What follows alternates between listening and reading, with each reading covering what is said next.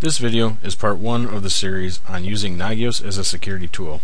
In this video, we'll demonstrate how to use Nagios XI to monitor your website for a specific string.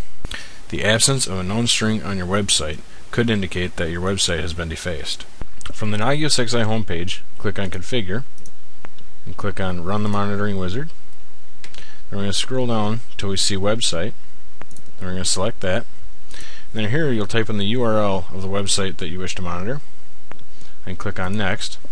Then for demonstration purposes, we're going to unselect the other services and only select the specific string. And also for demonstration purposes, on our website we have added a comment with a specific string that we're going to be searching for. So once you have that in there, scroll down, click on Next. And here you can change the monitoring settings. Click on Next.